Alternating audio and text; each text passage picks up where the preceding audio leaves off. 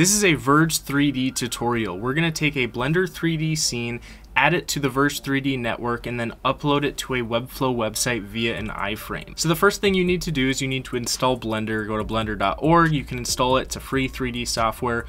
You can also install Verge3D for free, but you have to pay $300 if you want to use it for commercial purposes. And then Webflow, you'll need to pay for an account plan if you want to use embeds on their website. So once you have all that ready to go, you can open up Blender, and there's a couple things you first need to do. Is you need to go to Edit, Preferences, and then you need to add Verge3D. Just check the check mark and it should be good to go.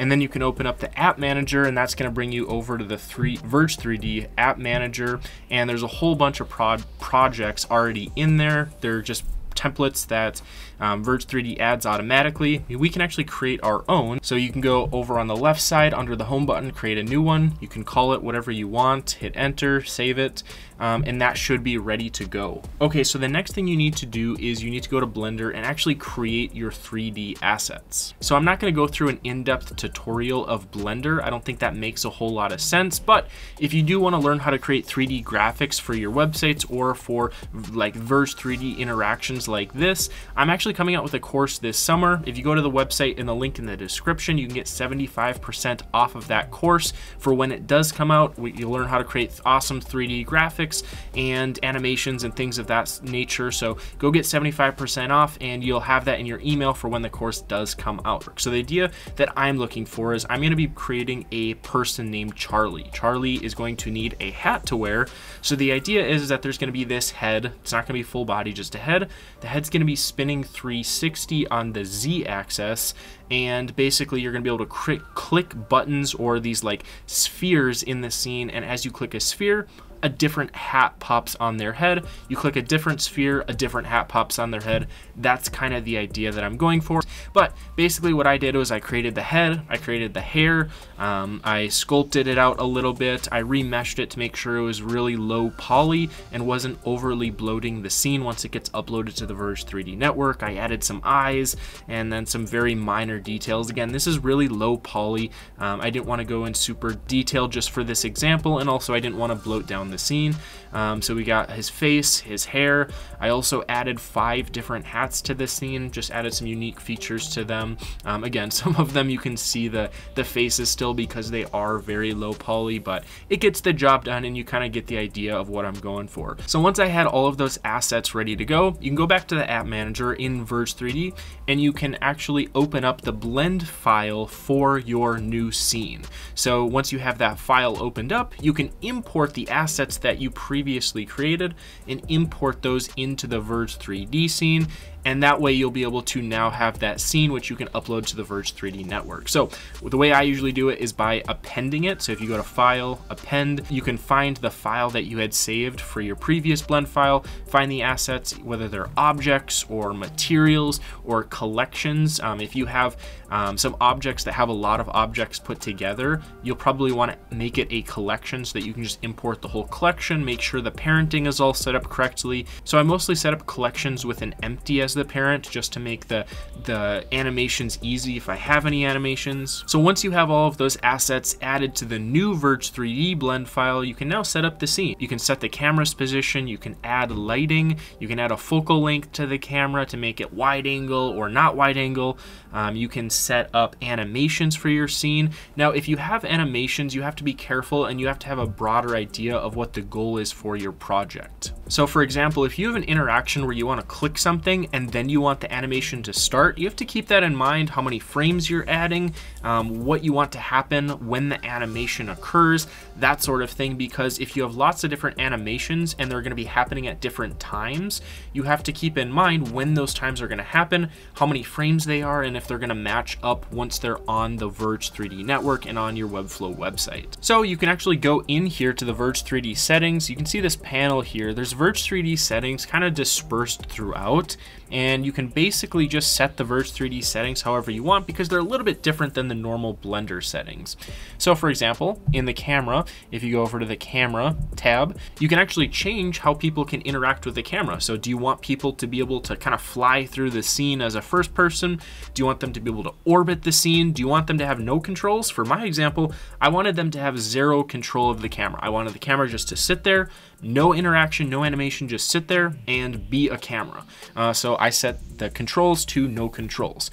If you go up here to the rendering tab, there's also a bunch of other Verge3D settings that you can set. You can kind of see how I have things set up.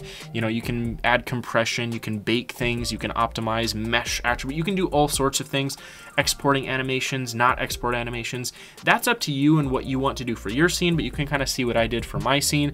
And then there are also some other Verge3D settings, which we'll get into actually right now. And let's talk about the materials. So Blender has render engines like Cycles and Eevee. Those render engines render light and colors and materials and textures different ways than the web renders textures and materials and lights and that sort of thing. So you have to keep in mind, what you see here in Blender is not going to look exactly like what you see on the web. What I like to do is I like to render things out or view things in Eevee, in the Eevee render engine rather than Cycles. Cycles generally looks a little bit better, but it's not going to look very much like Cycles does here in Blender. So I like to render things in Eevee just to kind of get an idea for how they might look on the web. Things like subsurface scattering, which I actually have for Charlie's face, doesn't work too well on the web. How it looks here in Blender is not how it's going to look exactly on the web, and you're going to have to do some fiddling around. One way you can do that is you can click the sneak peek button, and then when you click the sneak peek button, it's going to open up the project on the web so you can kind of see exactly how it's going to look on, like, this is how it's actually going to look on a finished website product. So once you have everything ready to go in here in Blender, you can now export this project. If you go to the File tab, Export, and then export the Verge3D GLTF, and then just overwrite that previous file, you can now, what it's doing is it's uploading that blend file back onto the Verge3D server. So now it's added to the Verge3D server, and you can either upload it or you can add interactions, which is what we're going to do right now. So to add interactions, they're called puzzles. I'm not a huge fan of the name puzzles, but I get the idea of it. So basically, Verge3D puzzles are a way to add interactions and animations and to get your 3D scene to interact with your website in a visual manner so that you don't actually have to write the script. So I'm not gonna, there's so many things here we could talk about. I mean, look at this huge long list. I'm not gonna talk about all of them. I'm just kind of gonna basically show you what I did for my scene and then maybe walk through a few of the other features. So there are two tabs here. Init, I think that's initialize, so what happens initially, and then the main, what happens after initialization. So I added two things here. One of them was the setup preloader.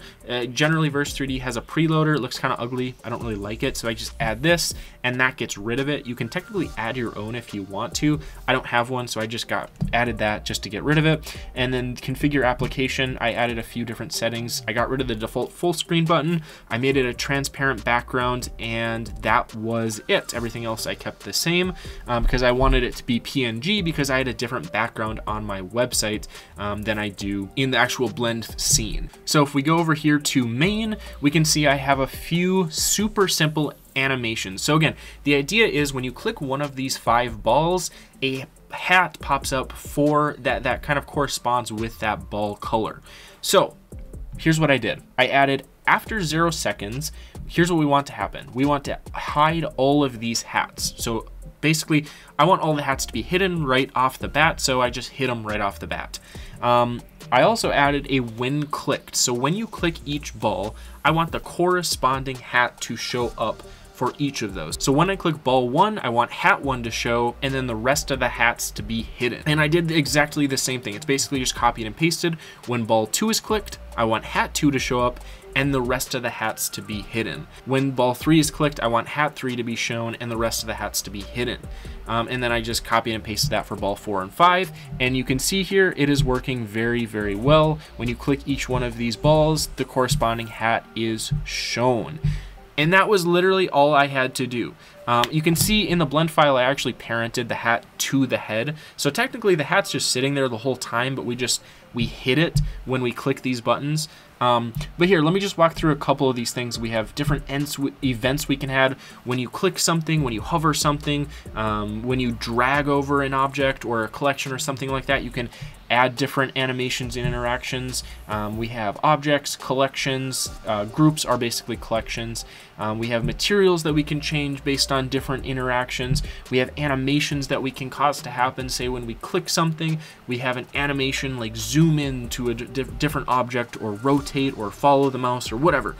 We can make things, make cameras and lights change based on things we do on the web.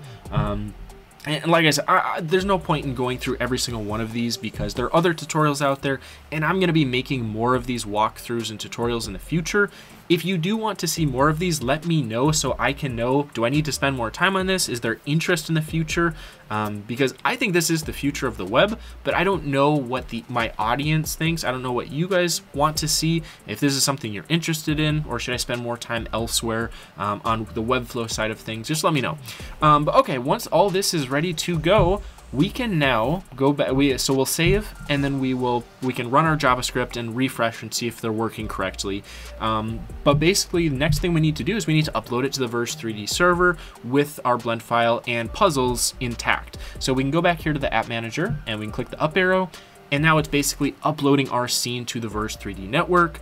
And we can now copy this iframe embed code, and we can paste it right into our Webflow or whatever other website we have. So we'll go over into Webflow. I just created a super simple landing page. It basically said, hey, Charlie needs a hat. Can you help him pick one out? And then I added an embed iframe right underneath it. I did some styling changes. I made it 100% height and 100% width. And then I just added a set height on the div, on the parent div. So basically that was just to size it out, and I centered it, and now the interaction is working on the Webflow website. So one thing I should explain is that the Verge3D interactions and animations are not going to play super nicely always with a Webflow website. The reason why is because the Webflow website is hosted on one server, and then the Verge3D scene is hosted on a different server. If they were on the same server, we wouldn't really have any issues. But for example, if you wanted to add like a div block, when you click this div block, I want something in the 3D scene to change. You can't do that if you have an iframe in the Webflow website because they're hosted on different servers. You would need to actually export the JavaScript code and add that to the actual Webflow website server, or you could export the Webflow website and host it on, say, like Netlify or something like that, and that's how you could get them to play nicely together. So for what we're doing, we're just clicking buttons within the iframe code, but if you had an interaction that was outside of the iframe, it wouldn't work very well, and again, they wouldn't play nicely together. So if you had a scroll interaction where when you scroll down the page, you wanted the 3D scene to rotate, that would be it would be difficult to do in Webflow. It is doable, but you would have to have some very technical workarounds. And like I said, I wanted to keep things super simple, super basic. So we kept all of the interactions within the iframe code, and that's something you should just keep in mind going forward. That's something you'll have to find a workaround for. Okay, I hope this Verge3D tutorial was helpful. Again, if you want to learn how to create 3D graphics for your websites, go to the link in the description. I've got a course coming out in the summer. You can get 75% off of that right now, but that code is not going to be available forever, so get it before that goes away. And then also let me know what you guys want to see in the future. I know we couldn't cover everything. We've got a time limit here. Not everyone's going to have the same scenes and same projects and same ideas, but if you do have something that you want to see in the future, we can kind of walk through it together. I can do a live stream. I don't know. I'm open to ideas, but I hope this was helpful. We'll see ya.